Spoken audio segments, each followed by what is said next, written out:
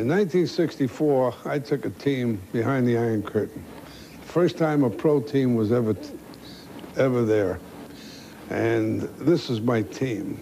So we helped a lot. We gave clinics and so forth, so on. I had Tom Gola, Casey Jones, Oscar Robertson, and Bob Cousy as my guards.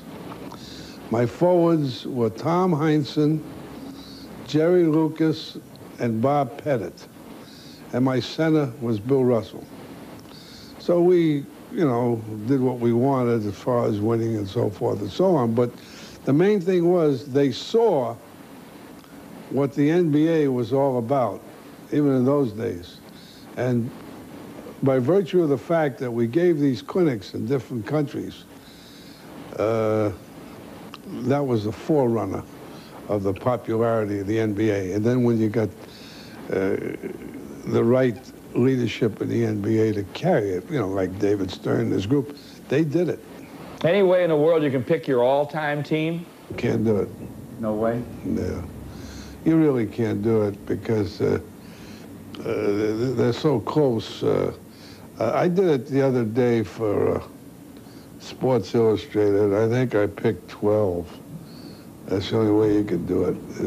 Well, I'd like 12. To hear you 12. Or... Well, if I can think of them now offhand, I had Russell and Jabbar as my centers. My forwards, I had Dr. J, Larry Bird. I think I had Baylor and Pettit. So that's how many? That's six. And then I had, as a swingman, I had Havlicek at 7. Then I had Cousy, Magic,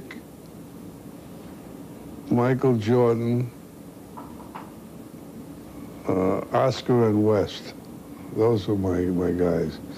I'm not taking anything away from any other players because I also put in there, I don't know how I did it, was Barkley. I had him in there. Then I had trouble keeping out a guy who should be in there eventually someday. It would be Karl Malone. There's just no way to stop. And you could say it's different eras, but the guys I mentioned could play today. I mean, Bob Pettit was a big 6'9".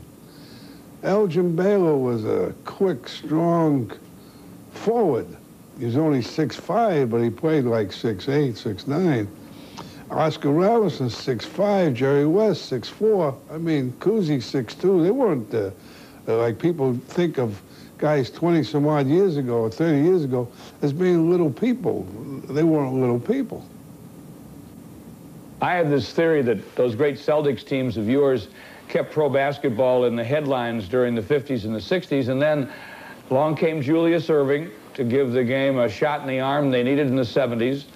Suddenly, Boston gets Larry Bird, the Lakers get Magic Johnson, and then a superstar like Michael Jordan comes along, and suddenly the league has been catapulted into a higher level.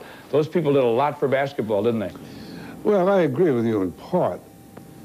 There have been very few athletes in all sports that are great and at the same time sell tickets. Russell sold some tickets. Chamberlain sold some tickets, especially when they dueled each other. Cousy. But a lot of other great players didn't sell tickets. Believe it or not, Bill Bradley sold tickets. Ernie DiGregorio, when he came out of Providence, he sold tickets. See, sure, Dr. J, Michael Jordan, Magic, Bird, they sell tickets. But you could maybe name 3 or 4 others that sold tickets. The other guys were great players, but they didn't sell any tickets.